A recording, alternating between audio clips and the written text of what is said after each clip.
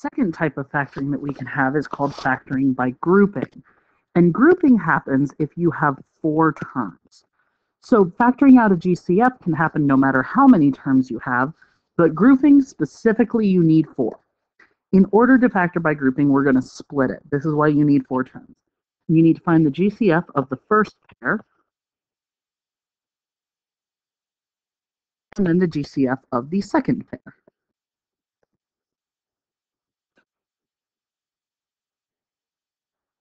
If you did everything right, your parentheses should match.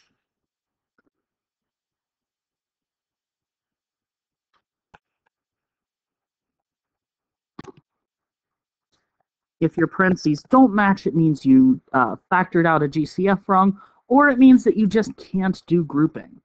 All right, so then we're going to rewrite it using 2 parentheses. Your GCFs go in one, and your matching parentheses, and I know that this blank is not long enough, go in the other. So here we are factoring by grouping. I'm going to use colored pencils for this because I think that it really helps. So I'm going to split it right down the middle here. I'm going to find me the GCF of the first pair, and I'm going to do that in green. So the GCF of x to the third minus 2x squared. I like to have my 1 out in front because it kind of helps me. The GCF between 1 and 2 is 1. And then I take the smallest number of x's. So this guy has 3 x's, this guy has 2 x's. So 1x squared is going to be my GCF. So don't forget how we do GCFs. I go through and I divide by 1x squared. I divide by 1x squared.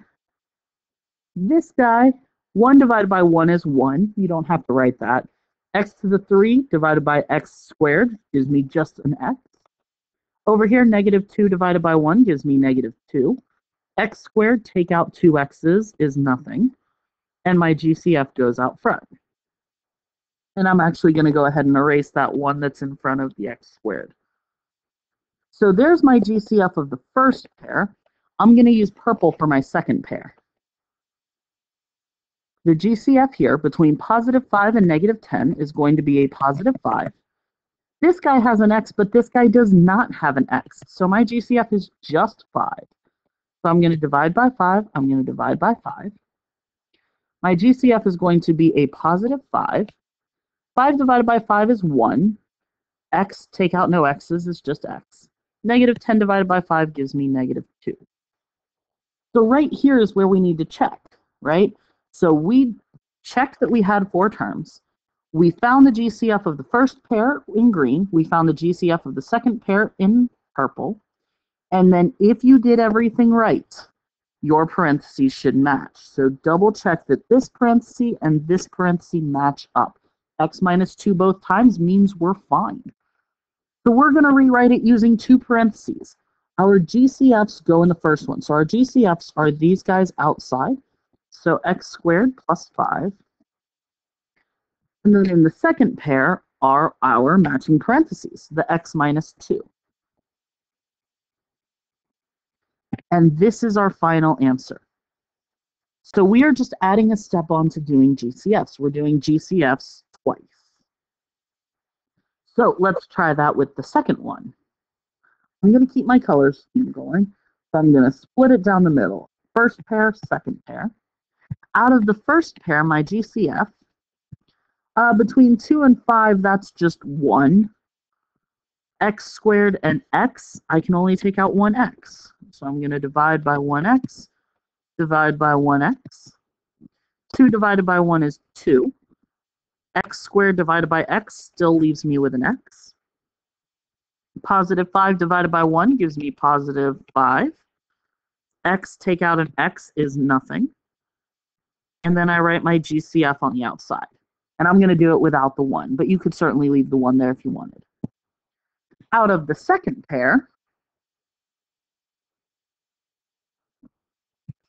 4x and 10, they're both divisible by 2. Because 4 and 10 are both divisible by 2, it's going to be a positive 2 because out front is positive. This guy has an x, this guy does not, so no x's. So divide by 2, divide by 2. Positive 4 divided by 2 makes a positive 2. Oh, excuse me. I'm writing things in the wrong spot. Leaves me a positive 2x because I have an x and don't take anything out. Positive 10 divided by 2 makes positive 5. And stick my GCF out here, and it is a positive 2. And then I'm going to rewrite this. My GCFs go in the first parenthesis. And then my matching parentheses, 2x plus 5, makes up my second parenthesis. And that's it. That's my final answer. So this is really just GCFs twice.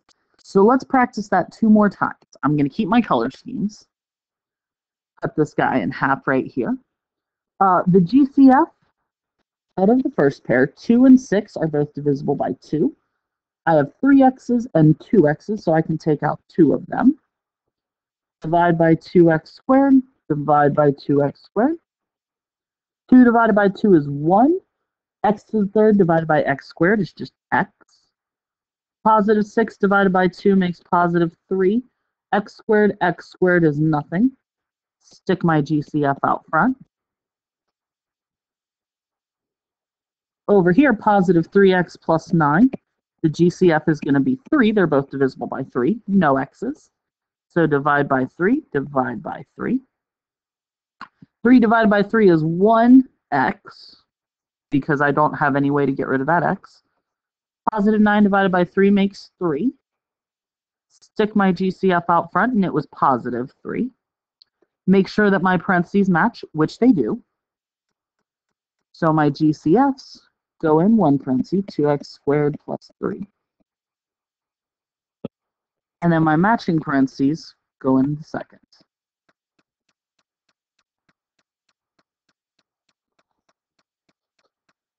So let's check out this one at the end here. Split it down the middle again. Out of the first pair, 8 and 6, they're both divisible by 2. They both have an x.